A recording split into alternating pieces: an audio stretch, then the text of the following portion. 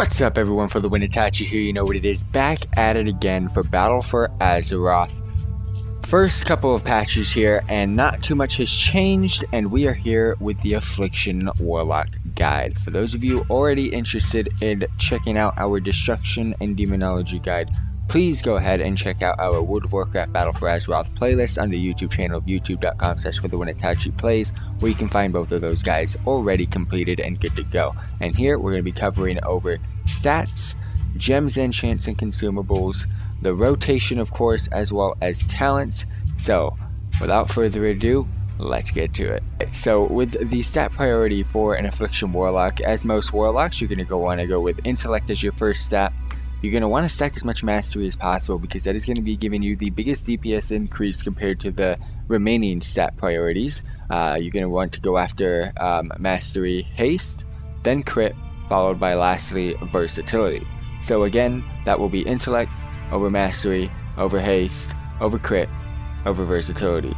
So without further ado, let's get into gems, enchants, and consumables. So the main gem that you're going to want to go ahead and equip into any given slot is the Kraken Eye of Intellect. You can only have one, and this is a unique equipped gem, so make sure you get one of your items to have a gem slot that has that gem. And the rest of the gems, you're going to want to go ahead and stack Masterful Title Amethyst, which is basically pure, straight up mastery. Next up, for enchants, you're going to want to enchant your ring with Pact of Mastery, which is a straight up mastery enchant. Enchant weapon will be Masterful Navigation, which you could probably guess is more mastery.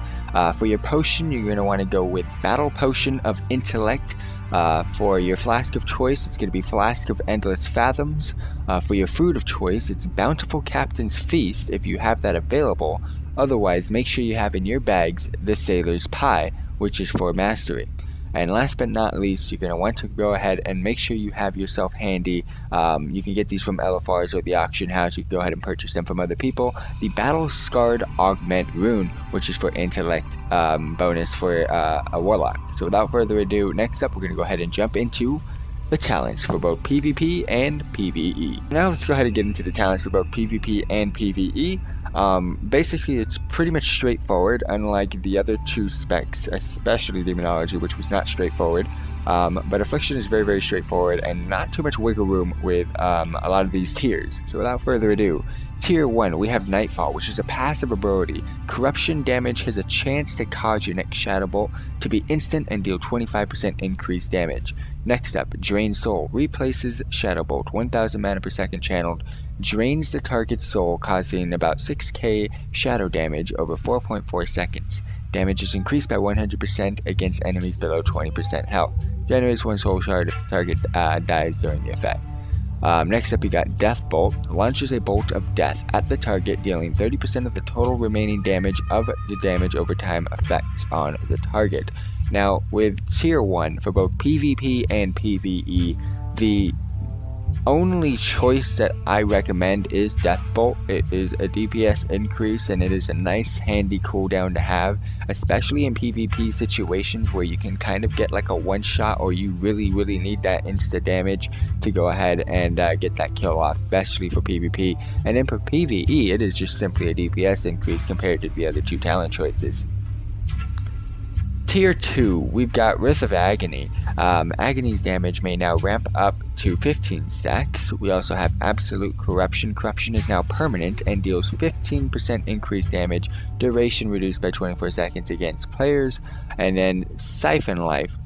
Siphons the target's life essence, dealing about 8k shadow damage over 12.8 seconds and healing you for 30% of the damage done. Now for Tier 2, again, this is also a pretty much deadlock situation. For PvP, Siphon Life is just a give and go. You want that health, and 30% of the health being dealt for you, and also the damage increase from Siphon Life compared to the other two, and of course you get the niche of the healing as well, about 30% of the damage done. So make sure you go ahead and grab Siphon Life for Tier 2. Next up, we've got Tier 3, very simple, flat around on all specs of a Warlock. Demon Skin. Your Soul Leech absorption now passively recharges at a rate of 0.5% of the maximum health every 1 second. It may now absorb up to 50% of the maximum health. You got Burning Rush, increases the movement speed by 50%, but also damages you for 4% of your maximum health every 1 second. Movement and parrying effects may not reduce you below 100% of normal movement speed, lasts until cancelled, and Dark Pact, sacrifice 20% of your current health to shield you for 250% of that sacrificed health for 20 seconds. Usable while suffering from control impairing effects. I recommend Demon Skin to be your default talent here. However, Burning Rush does come into play in PvE situations. I don't recommend Burning Rush for PvP at all. But for PvE situations, Burning Rush is definitely useful depending on the mechanics, depending on the boss that you are fighting. Sometimes you need to go ahead and get from distance A to distance B, or point A to point B rather quickly. That's when Burning Rush is definitely going to come in handy. And also, let's just say you're just someone that likes to sit in things and wait till the last second. You might want to be able to pop Burning Rush and get yourself out of there. However, thinking about that, if you wait till the last second, you probably already fucked yourself by ruining your health. So Burning Rush is definitely not going to come in handy, but I do recommend Burning Rush in some PvE situations. But otherwise, your default talent for tier 3 should be Demon Skin. So for tier 4, we got Soul of Seed. Seed of Corruption that now embeds a demon seed into one additional nearby enemy. Phantom Singularity. Places a Phantom Singularity above the target, which consumes the life of all enemies within 15 yards, dealing about 17,000 damage over 14.2 seconds, healing you for 25% of that damage done. And Vile Taint unleashes a vile explosion at the target location, dealing about 12k shadow damage over 10 seconds to all enemies within 10 yards and reducing their movement speed by 30%. The default talent for this for me is Phantom Singularity, mainly because of the DPS increase over Vile Taint. Soul of Seeds is a nice AoE, however Phantom Singularity does outbeat that as well. And then Phantom Singularity is really nice because it also gives you 25% healing to you of the damage done in both PvE and PvP situations. That is a definite positive. However, I mean, I can see some fights and PvE situations where Vile Taint comes into play, especially with the 30% reduced movement speed, but we have Shadow Fury and other mechanics that we can, and other abilities and mechanics that we can basically utilize for our advantage to go ahead and use that. So I do suggest still going with Phantom Singularity due to the DPS increase. Tier 5, we've got Dark Fury, reduces the cooldown of Shadow Fury by 15 seconds. Mortal Coil horrifies the enemy target into fleeing, incapacitating them for 3 seconds and healing you for 20% of the maximum health. And Demonic Circle basically summons a Demonic Circle for 15 seconds. Cast Demonic Circle teleport to its location and remove all movement slowing effects. And Demonic Circle Teleport, which is another ability you learn, teleports you to the Demonic Circle and removes all movement slowing effects. Basically, this is universal depending on your own playstyle.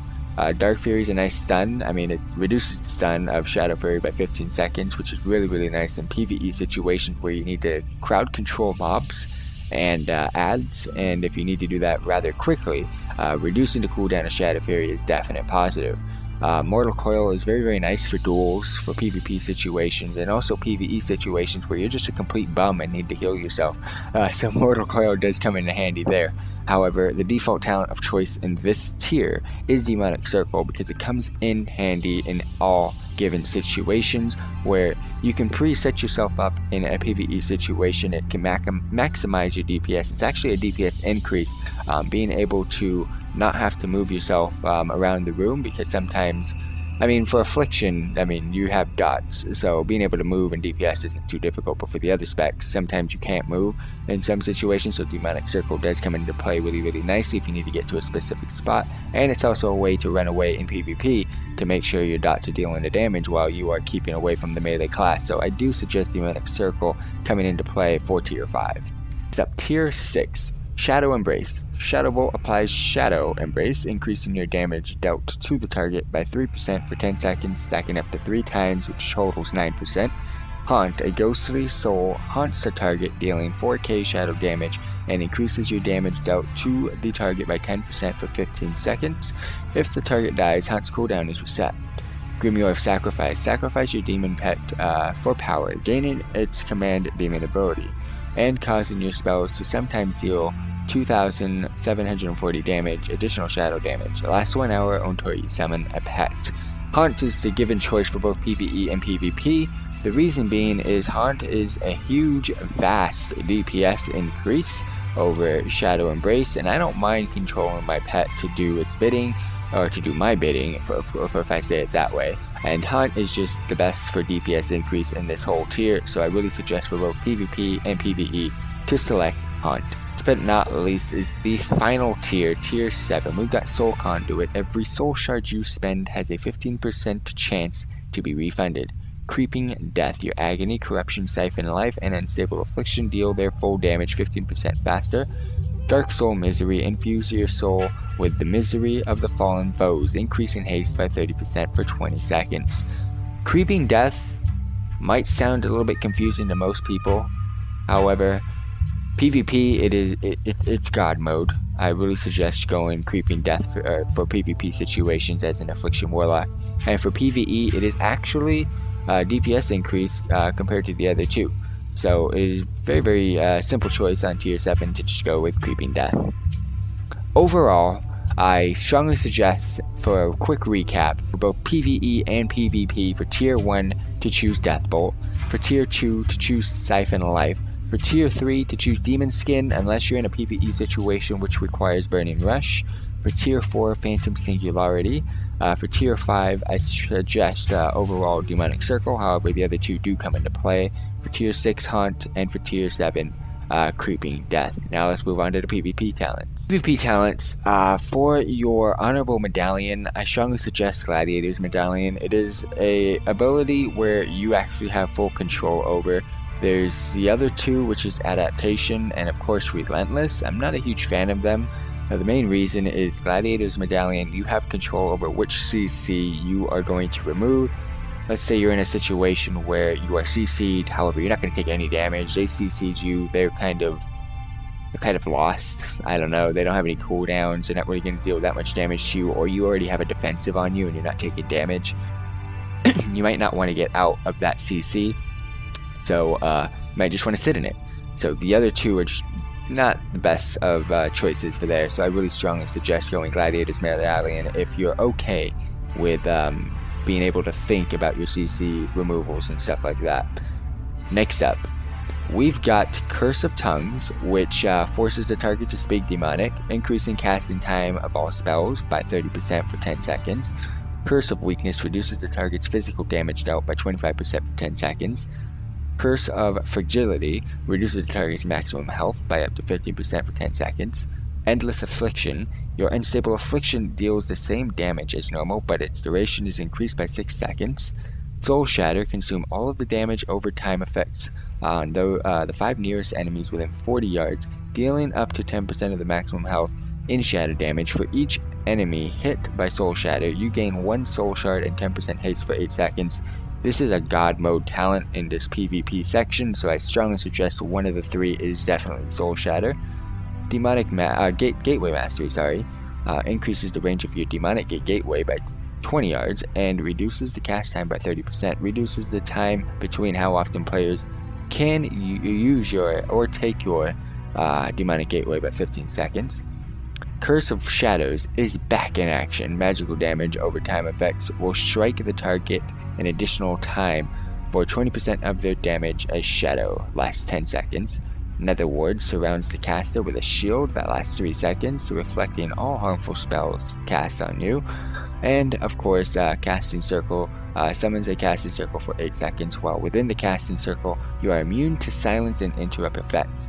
Learning Casting Circle causes unending resolve to no longer grant immunity to silence and interrupting effects.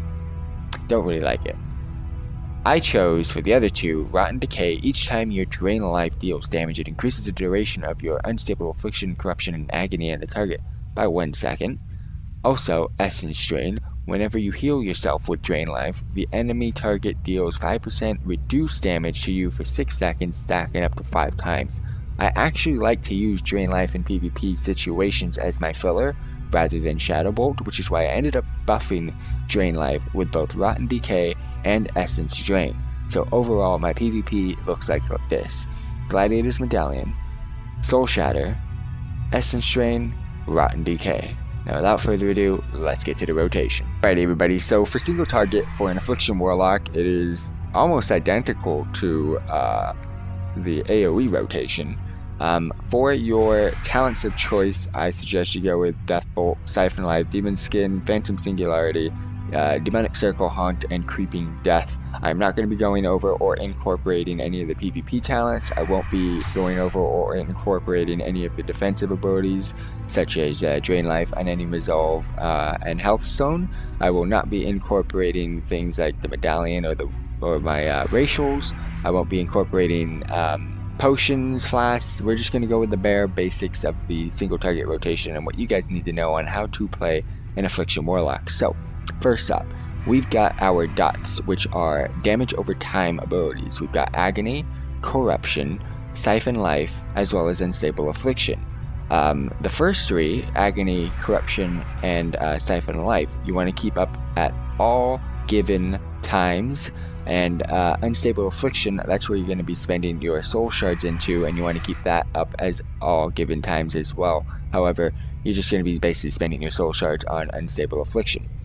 Your filler is going to be Shadow Bolt, while on cooldown you want to go ahead and use Haunt as well as Deathbolt. And also, once you have all your dots up as well, you're going to want to go ahead and use Summon Dark Glare, which I will go ahead and use as well. You also have another dot that you can use in a single target rotation, which is Phantom Singularity, which is a 45-second cooldown, which you want to use on every single cooldown as well.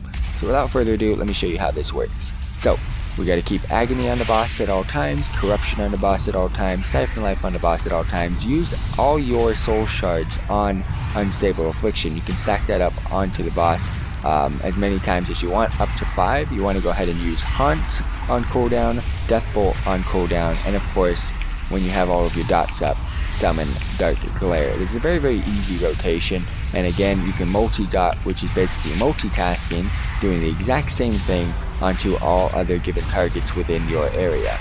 So, that's pretty much it, and of course, Phantom Singularity on cooldown, which I kind of forgot about, but that's pretty much it. So now let's get into the AoE rotation. Alrighty, so now let's go ahead and get into the AoE rotation for an Affliction Warlock. It is very, very easy and straightforward. It is pretty much your single target spec, because you don't really have to change any of your talents, and it is pretty much your single target rotation as well, by keeping your dots up on the target, and it's basically weaving in.